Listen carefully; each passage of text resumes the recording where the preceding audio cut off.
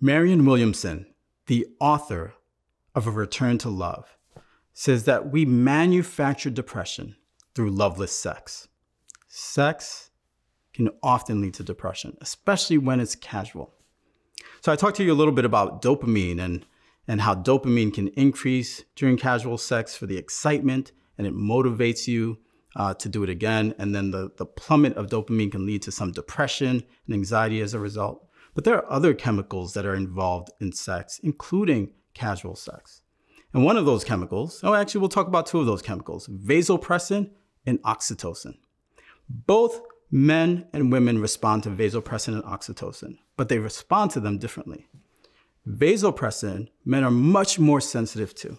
And what vasopressin does is that it sort of ignites the sexual craving, ignites the chase. Oxytocin is the bonding hormone. It is the hormone that gets released when a mother births a child. It is the hormone that gets released when a mother is breastfeeding to bond her to her child. Well, guess what? That hormone also gets released when we're having sex. It gets released both for men and women. We'll both feel bonded. Certainly women often feel more bonded than men because they're more sensitive to that hormone. But what happens when we're having casual sex now with multiple people time after time?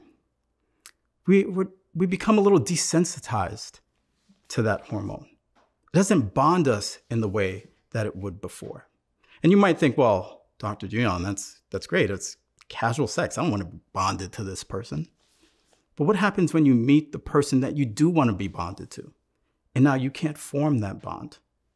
The science is out that sometimes when people are having casual sex, they have a difficulty bonding long-term with their partners, with their lovers, with their husbands, and their wives.